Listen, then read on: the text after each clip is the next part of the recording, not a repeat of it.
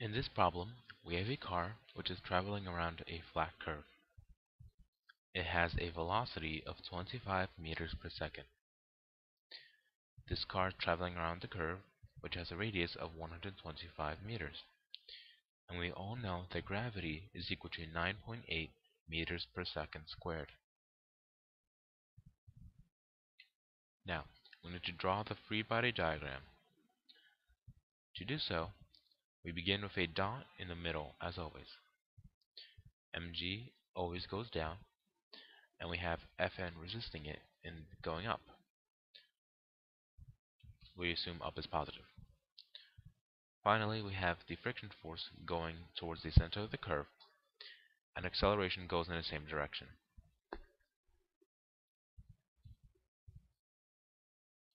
In part B, we want to use the system of equations to find the frictional force. We begin with the y-axis. In the y-axis, we have sigma f equals 0, because there's no acceleration.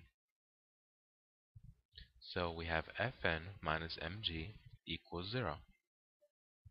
From here, we know that Fn equals mg.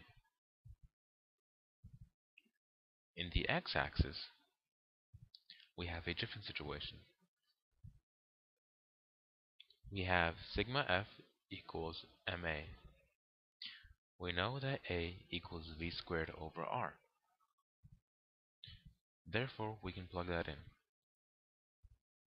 From here, our only force, the frictional force, is equal to mv squared over r.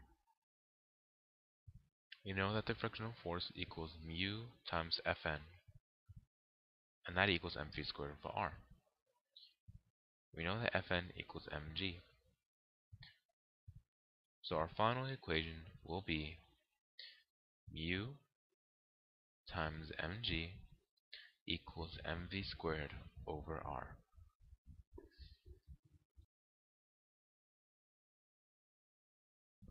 In part C, we will use our equation to solve for the coefficient of friction.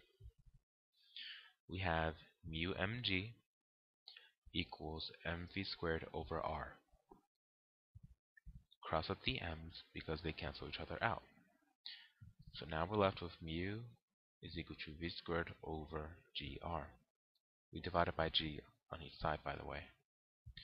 From here, plug in your values of 25 for v, 9.8 for g, and 125 for r to find that the coefficient of friction equals 0.51.